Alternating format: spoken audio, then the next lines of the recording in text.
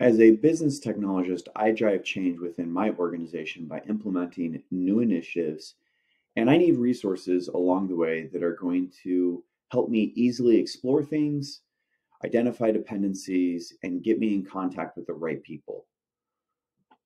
In our organization, we use objectives and key results to run our business, and we store all of our OKRs within Ardoq.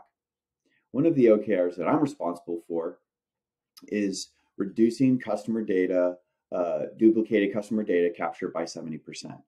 So within Ardoq Discover, I can come in and I can search for that specific OKR. I find it here, and I can open and see all the things, all the initiatives connected to that OKR, helping it be realized. Now, let's say I have an initiative that I've captured, the automate data capture with a chatbot. This is an initiative that's going to help realize this OKR. But I need to understand some of the dependencies that initiative is going to have across my organization. So if I double click on this initiative, I can start to see some of the impacts that this initiative is going to have. But there are some that are missing. So I'm going to go over to the log and impact and capture some additional impacts to business processes and other applications.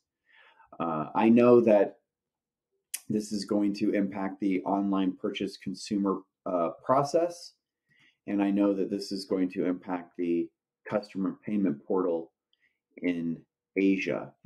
And I click that, and then I hit submit.